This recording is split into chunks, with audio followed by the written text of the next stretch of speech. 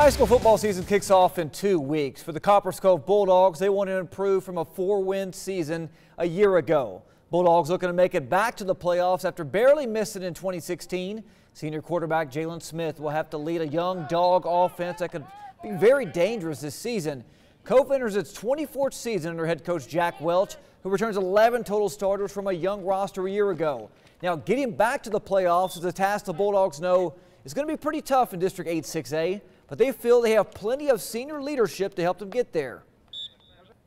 We have a lot of leadership coming back. We all have good experience on varsity, and it's nothing new to a lot of us, and we can help a lot of the younger guys, build them up so we can count on them when it comes game time. This year's going to be a very exciting year. We expect to win a lot of games this year.